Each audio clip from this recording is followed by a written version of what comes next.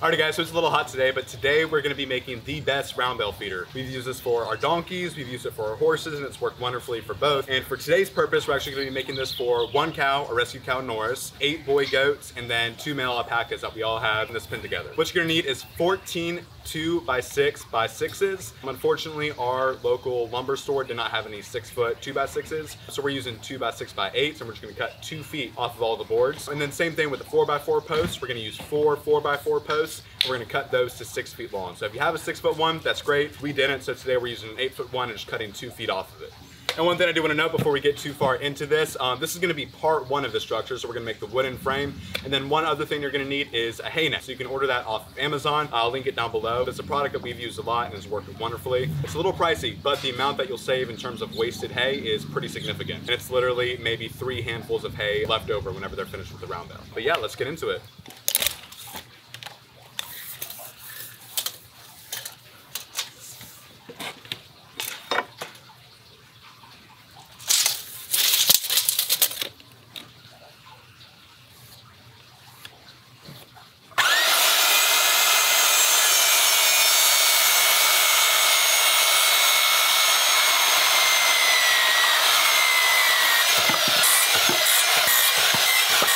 You ever have that feeling when you just cut like half a dozen boards and you're like, I really hope I made those measurements right.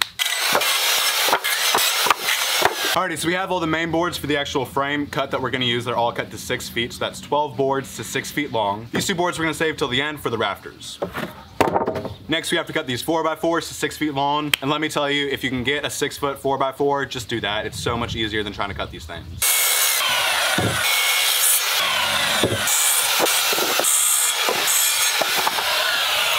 Now that we have everything cut to size, we can go ahead and start putting it all together. We're gonna start with 4 of the 2x6s. Alrighty, so starting out, I'm only gonna put 1 screw in each of these boards. That way, when I inevitably mess up, I only have 1 screw to take out instead of like 3 or 4 or 5 or however many else I put in there. But we're just making a simple square shape. I'm just butting the boards up against each other. So now that we have the square secured, we can go ahead and move on to putting the 4x4 posts on each corner.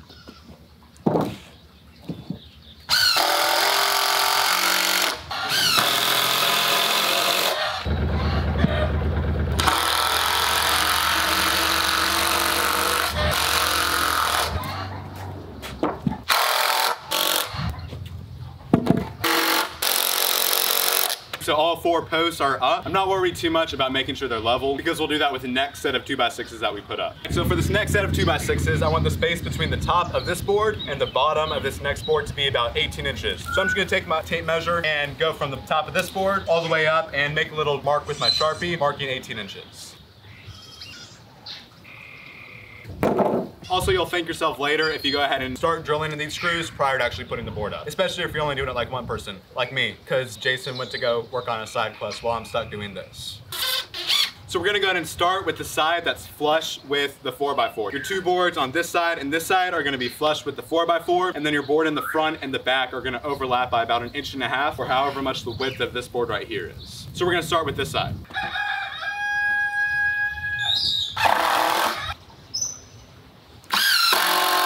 And I have the bottom of that board lined up with my Sharpie marks up underneath, so I know that the space in between is 18 inches exactly.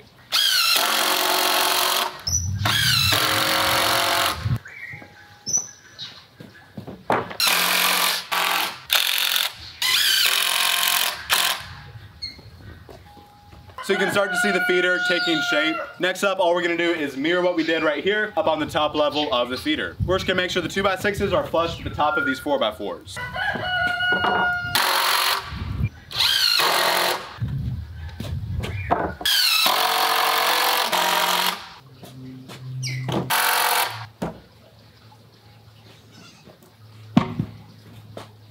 Did not screw that in all the way. Guys, get someone else to help you. It's so much easier when you have 2 people. It's way too hot to be doing this solo.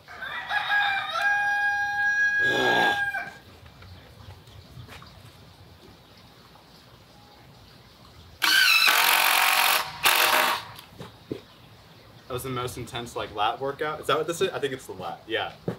It's a workout.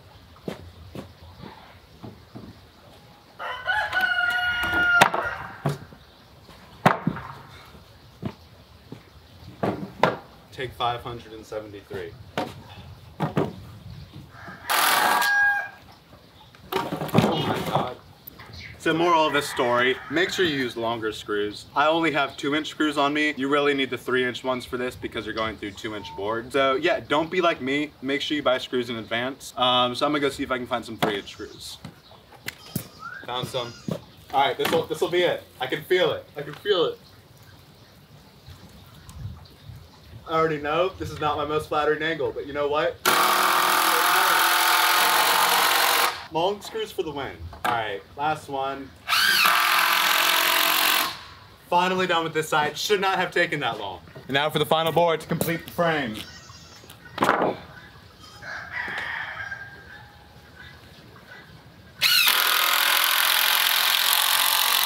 I think what I need is like one of those belt clips for these drills, so I can just like throw it right here instead of like attempting to hold it with my chin, because that just doesn't cut it all the time.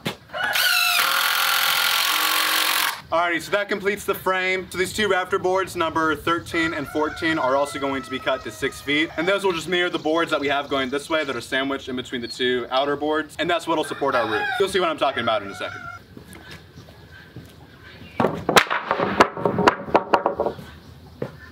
Use long screws, guys. Alrighty, so I have my final two 6-foot boards, and these ones are just going to go in between right here, so y'all can kind of see what I was talking about earlier. We're just gonna space them evenly. So our total length right here is 61.5 inches. So I'm just gonna divide that by 3, and that'll be the space that we need in between each of these sections. 61.5 divided by 3 is 20.5 inches. So I'm just gonna make the space right here 20 inches, space right here 20 inches, and the space in between should be around 20 inches. It doesn't have to be perfect, just enough to support the roof. And the reason I said 20 inches and not 20.5 is because each of these boards is about 1.5 inches thick, so that should make up the difference.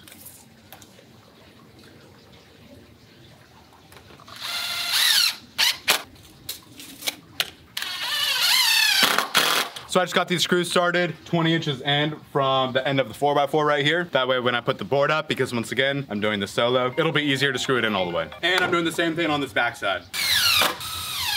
So now I'm gonna attempt to do the difficult act of holding a board up while screwing from the outside. Hopefully I can do it, we shall see.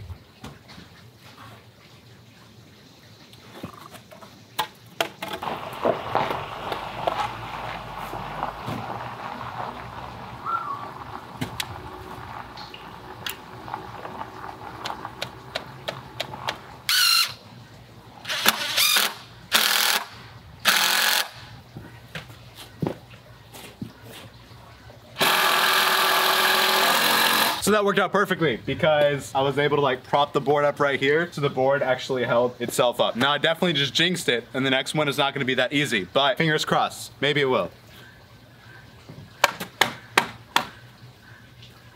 Oh.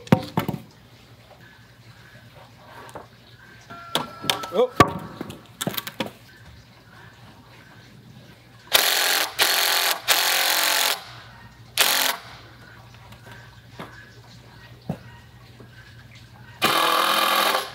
Okay, so we got it up with excessive amounts of effort, but it's up, and that's all that matters. And I already know someone is gonna be in the comments talking about like, oh, all you had to do was cut a board to this length, and it would have worked. And you're right. But you know what? Figure it out. That's what we're doing. And yeah, so if you have an easier way, you're definitely right. Let me know in the comments. But for today's purposes, it worked. We got these center rafters up, and they are, let's see how off I was with my math. So that's 20 inches right there. That's 19.25 and 19.25. So yeah, I was a tiny bit off, but it was close enough, and that's all that really matters. The most important thing is that it supports the tin, and the tin's actually gonna be going in the opposite direction of the boards, so it's not too critical how far apart those are spaced. But 20 inches is like a good rough estimate. So before we put the tin on and I crawl up on top of this roof to put it up there, I'm gonna go ahead and put some more securing screws in there. I found some more long screws, so I'll throw those in. That way it's nice and sturdy before I try to climb this thing. Because I trust my work, but I don't trust it that much. So the solution is putting in like 45 million screws, and then you'll be all set.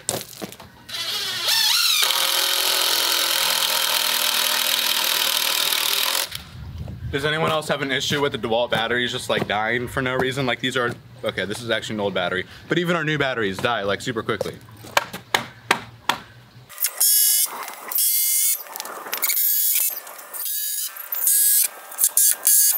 Now, one thing I want to note is the middle board on this side actually only left one screw in, and that's because whenever we go to put the round bale in, I'm going to pop those screws out so the entire board comes off and we can easily put the round bale in and out.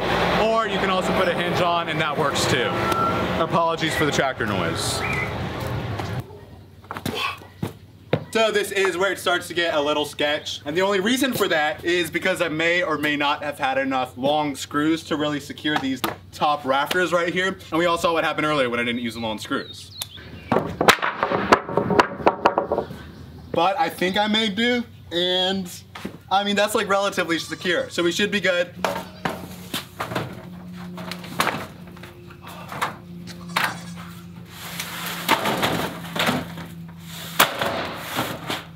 If your muscles fail, just use your head.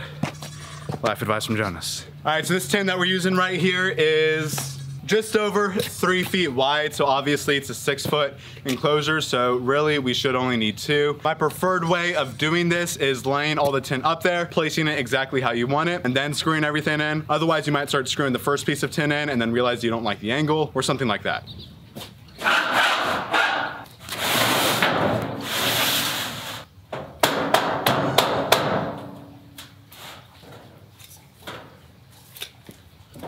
This is all wrong. Oh, really? Yeah, it needs to be a ½ inch this way more. ½ inch this way? Tear it apart. All right, so I got everything lined up how I want it. I have 1 foot of overlap on the front, 1 foot of overlap on the back, so it's perfectly even. And now I can go ahead and start screwing everything in. Nobody likes you. Get to work. Stop playing with the camera. Not safe at all, but we gotta work with what we got, right? And what I don't got is a ladder, so this is getting the job done.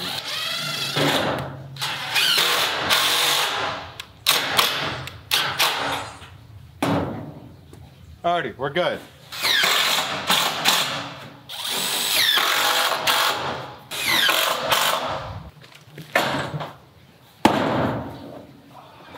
Please, dear God, let me have built this right.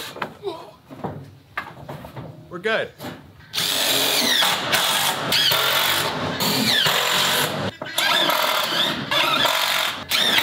So we got plenty of screws securing the roof. No rain is getting in here. We are all set. By far, the hardest part of this build is trying to make sure you're hitting the studs. Once again, so much easier if you have someone up underneath. And if you can get that first screw right, then you can line all of your other screws up along with it. But with me, I just use the longer roofing screws. That way, if I go in and I miss the stud, I still have a lot of wiggle room to try and hit the board. But gets the job done and we're all set. We're gonna burn it and then we'll be done. I'm really hoping this video makes that fall look a lot more dramatic than it really was. So the roof is the hardest part of the build. This is the most fun and the easiest part of it.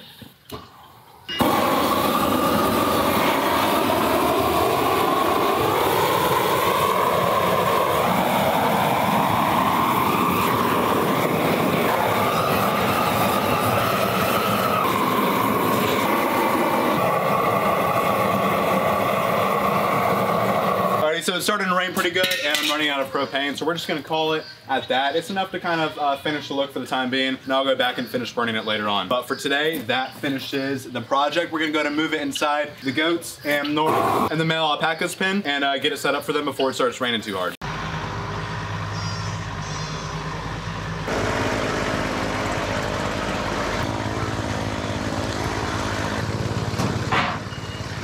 So this right here is our old hay feeder, and you can see just how much waste there was. Alrighty, so this right here is our hay net. Ignore the dirt right there, we'll clean that up later. We have our round bale right here, so we're gonna go ahead and cut the net off. Actually, before we do this, we're gonna go ahead and undo this round bale net up underneath the hay. That way it catches all the loose stuff that falls down.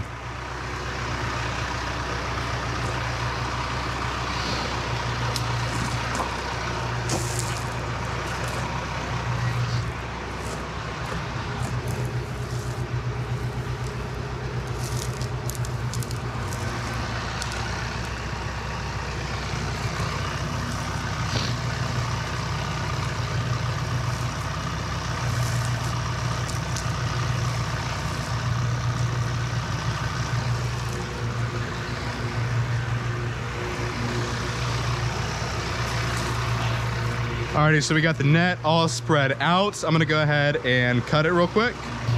Very important, make sure you take the plastic off. All right, so this is totally disconnected. I'm gonna go ahead and take this net all the way off. Now we'll take this and attempt to throw it over top. Let's see. Take two. All right, so we got this side up. Just got to come around and do the other side.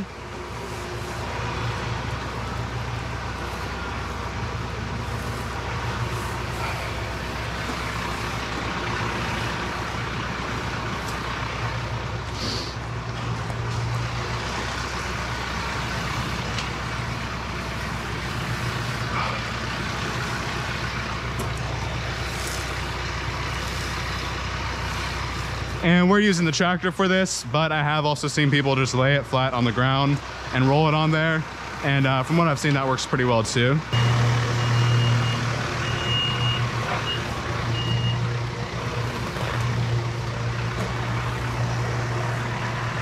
And then we're gonna find this knot right here, and you just pull that knot, and that gets all of the slack out of the round bale.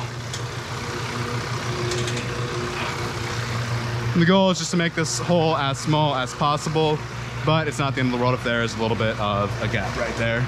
And then what I like to do is weave it through here and here, and then just do a quick release knot. That way it's easier whenever you go to undo it.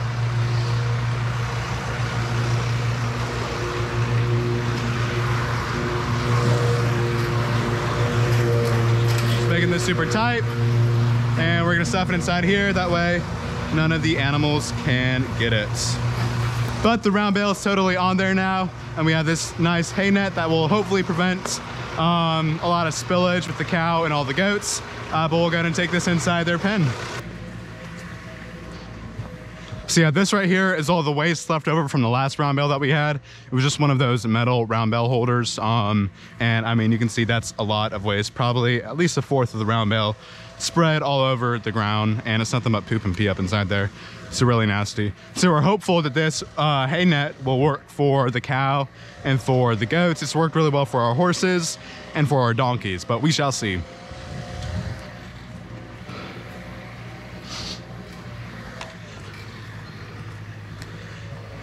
This is another area that we had a ton of old hay at left over from the round bale feeder that we just cleaned. If you were doing this solo, you would unscrew that and then you can pop the board off totally. Since we have the tractor, we can actually just set the round bale down and set the feeder up on top of it without having to do anything. That's one way to do it. Guys, this is definitely the most complicated way of doing it. If you just get a hinge for that front board, it's a lot easier, or you can literally just pop the screw off. For some, whatever reason, we're doing it the more difficult way. But really just anything to please Jason, I guess. Okay, he's trying to push it up in here. I feel like he might kill me in the act. Oh my God. Oh my God. Okay, we're doing this. All right, okay, that's enough. That's enough slices. We're good now. Oh my God, okay, all right. Okie dokie. Okay, guys, this thing is not light at all. Oh God. Okay. Yeah, easy peasy. Oh my God. That was so much easier. And like I mentioned earlier, guys, it's still a little wobbly. We ran out of long screws, but I'm gonna go back in and secure all this and make it nice and secure. But overall, it'll hold up for the next day or two until we run back out to get some more screws. Alrighty, so all of these guys are making wonderful use of the hay net. Walnut here is chowing down. Norse seems to be using it. It's gonna make him eat smaller amounts at a time, which is totally fine because all this guy was doing was taking massive chunks of hay out of the old hay feeder and then dropping half of it on the ground. So this will just make him savor what he's eating a little bit more. And this guy is by no means underweight at all. All these guys, Nigerian dwarfs, using it wonderfully. So yeah, between this covered area and the hay net, it makes for a wonderful hay setup. It's definitely the least waste we have ever experienced with round bales. So even though it's a little bit of an investment in terms of all the lumber, the tin, and the hay net, over the course of several months, you're gonna make your money back with how much you're saving without wasting all that hay. But These guys are definitely loving it. Alrighty guys, thanks so much for watching the video. We hope you've enjoyed. Be sure to leave a comment down below and let us know what success you've had with different hay feeders, hay nets, etc. Like the video if you enjoyed it, and give us a follow if you want some more animal content. Unfortunately, I let a mean pony loose earlier, so I gotta go catch him real quick. But we will go to you later.